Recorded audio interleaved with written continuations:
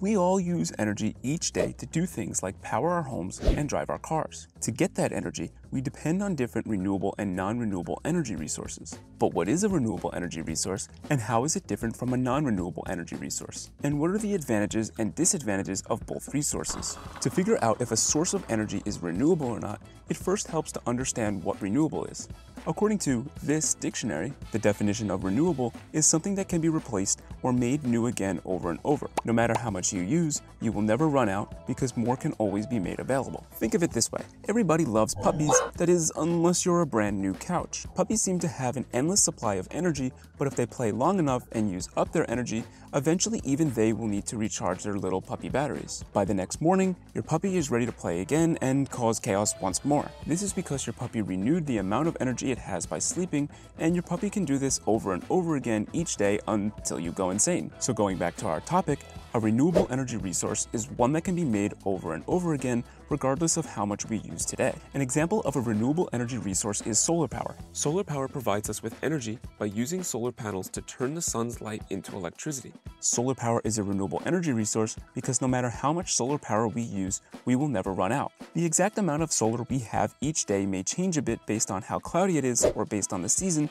but the amount of it won't diminish over time, so it is renewable. My favorite source of renewable energy is wind. Wind is actually generated when the sun heats the land and causes the warmer air to rise. As the warm air rises, it leaves room open and cooler air nearby wants to rush in and fill the opening. As this happens, the air behind gets sucked in as well, and we feel this as wind. So technically speaking, wind power is a form of solar power. Wind power is a source of renewable energy because the amount doesn't diminish over time since we can always get more. This is because wind power depends on the sun, which we will always have. That is, until it blows up, at which we will have bigger problems. But that won't happen for a very long time, so we're good for now. On the other hand, coal is a non-renewable energy resource. Coal forms when dead organic matter, such as plants, become buried underground at high pressure and temperature for millions of years. In order to use coal as an energy resource, we have to burn it. Since coal is not being made by the earth over and over again, and we have less of it as we use it, coal is a non-renewable energy resource. Oil is another example of a non-renewable energy resource. Similar to coal,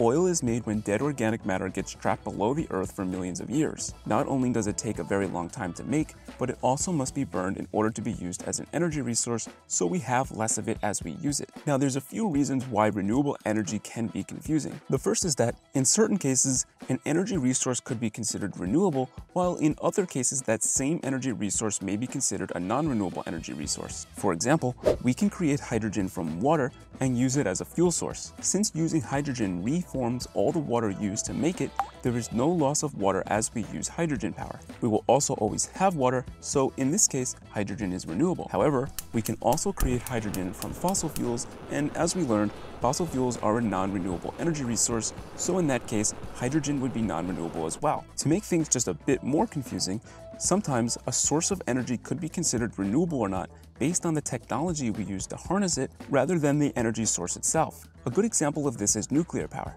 Nuclear power works by breaking apart atoms. No, not those kinds of atoms, these kinds of atoms. As this happens, a massive amount of heat and energy is released that can be used to generate electricity. Currently, the technology we use to make this process happen depends on a metal called uranium as its source of atoms. But uranium is a non-renewable material. If we could one day develop technology that uses a renewable source of atoms, nuclear power could be a renewable energy resource. Some people get confused with renewable energy resources and non-renewable energy resources based on if it creates air emissions. While most renewable energy resources don't create air pollution, some of them do.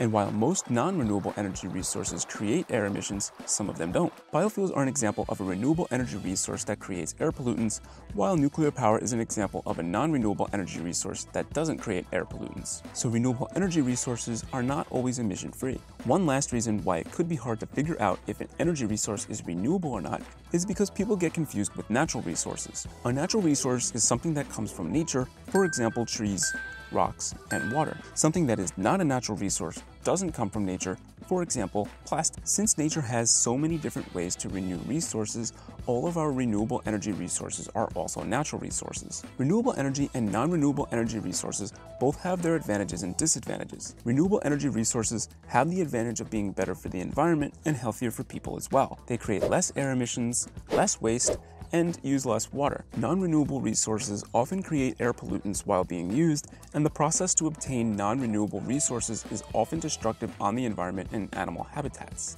Renewables do have an impact on animals and the environment as well, although the impact is usually much lower. Renewable energy technology is usually more expensive to build than non-renewable energy, but since renewable energy sources are usually free, they may be able to provide overall less expensive energy. One benefit non-renewable energy typically has over some renewable energy resources is they are more predictable to use. While we have a pretty good idea of when it's going to be sunny and windy, it can be hard to predict just how sunny or windy it will be. Certain non-renewable energy resources can easily be stored for a long time, so if our energy demand increases, we can easily use the resources we stored to generate more energy and match our energy needs without first having to find more resources or waiting for the wind to blow. Being able to meet our energy needs is one of the most important parts of our energy systems, and this is one of the main reasons we still use non-renewable energy resources, even though they can be bad for the planet and will one day run out. If you'd like to learn more about any source of energy, check out the videos in this playlist next. Otherwise, if you found this video helpful, don't forget to click the like button and subscribe to my channel. Thank you for watching. I'll see you next time.